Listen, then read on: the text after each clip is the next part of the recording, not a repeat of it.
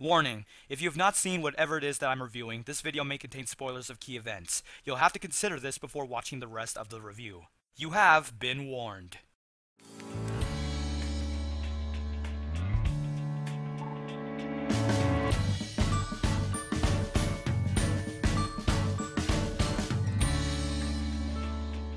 I know I'm late to the party with the Oreimo Season 2 specials, but I haven't gotten around to watching these episodes until rather recently, since a number of you guys have requested it. I watched it, I thought about it, and have written my thoughts into a script, which will then be spoken and recorded and edited into a video. Thank you, Captain Obvious! Now, with the series at its conclusion, what did I think? I could definitely say that it has done something quite unusual for me, and it's that not only has it gave me a stronger realization of just what Oreimo is about, but also made me stop and do a bit of a reevaluation of Oreimo as a whole, and the results are thoughts that I can't be more eager to express. Though please remember that this is entirely subjective. Now, these last 3 episodes are about the true end of the story, and, of course, Kyosuke goes for the little sister route, finalizing the ancestral overtones in full, becoming a fact that they truly love each other in a romantic way. A far cry from the initial subject of otaku acceptance to those who look at the surface, but as I watched all of this unfold and thought about it for a period of time, is incest really what this story is about? I kept thinking, does Oreimo really condone incest? Eventually, as I witnessed certain events unravel, I came to an epiphany that rocked my perception to the core. What if it's not strictly that, but rather uses the subject of incest as a route for a bigger picture that involves the viewer's own ability to be grabbed emotionally by its romantic comedy drama plot to fuel its main point? When this happened, I reassessed my own experience, how I reacted and invested, and found that I may have fallen into its plan without noticing it, and maybe so did you guys. Now you are probably wondering what I mean. What do you think that Oreimo is about? To start off, it's something bigger than a drama or a comedy meant to excite us, sadden us, or make us laugh.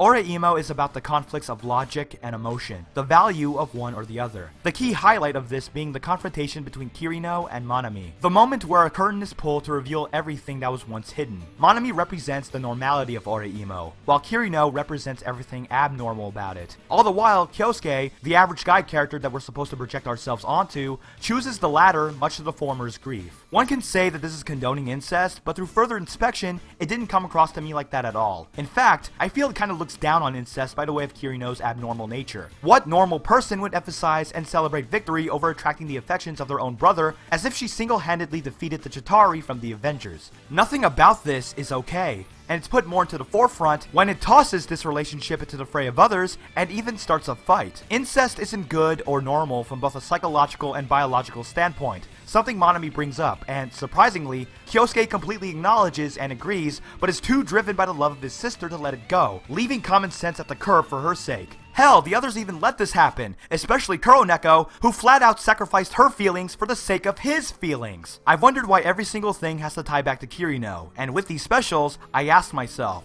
when in my experience of watching Oreimo have I not been driven by emotion? Yandere mode! Ayase was fucking boss, man! Fucking boss! Does the other really mean this, I wondered. It really makes you wonder how things will turn out. That Kuroneko. Being all awkward and not knowing what to do. I like Kuroneko, which created the biggest moment of overwhelming reaction from me throughout. Oh my god! Oh my god!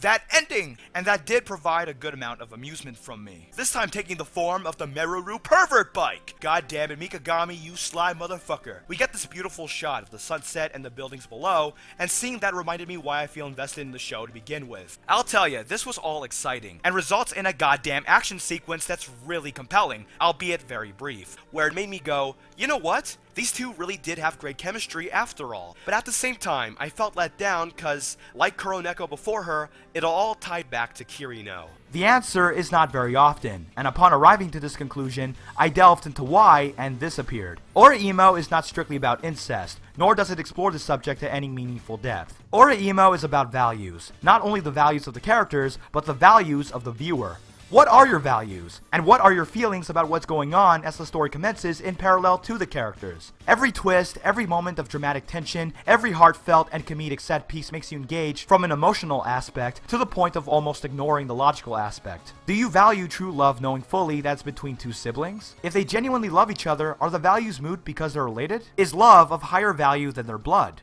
Is it the opposite? Kirino used to love Kyosuke purely through simple admiration for being a shining example, but over time, as Monami influenced and regressed him, she has then come to love him romantically for being there and gradually resemble his old self, albeit in a different way, and the others are okay with this relationship because they obviously value the fact that they love each other over the fact that they are family and shouldn't be together in this fashion. And yet, there manages not to be a real good side or a bad side in this conflict. Despite the existence of Team Sense and Team Incest, neither one is right or wrong because they come from completely different standpoints. Monami is wrong for wanting to break up Kyosuke's love from an emotional standpoint, while Kyosuke and Kirino are wrong from a logical one. See, how the characters think and feel doesn't really matter to them as much as it matters to you. The hook, line, and sinker, if you will. Much like being deeply involved in an action movie that tosses consequences out the window, or how you can enjoy shooting the crap out of enemies in a video game, even if what you're doing might not always be considered a truly good thing, through a story about two people who have a disconnect, only to recouple as one starts to redevelop himself in a new way and fall in love like a little sister game. We see this development and are enthralled by the narrative centered around it, even if, again,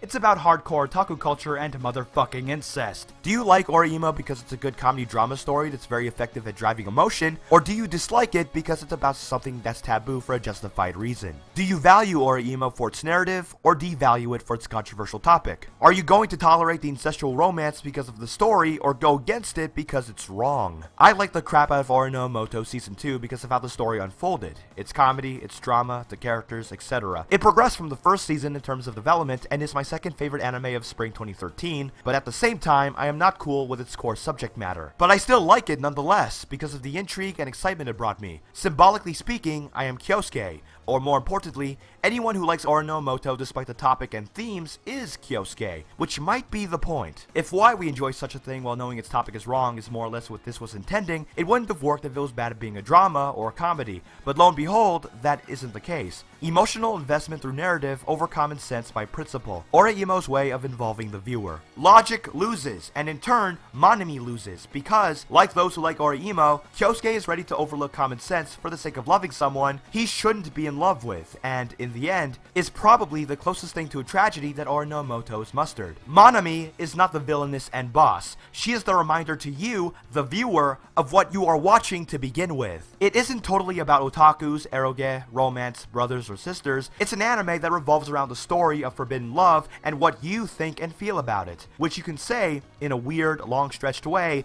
it's about how we can value something so much that we forgive the basis for why it exists. You made me care about incestual romance. Touché, Oreimo, touché. Incest is wincest. More like incest has made you its puppet.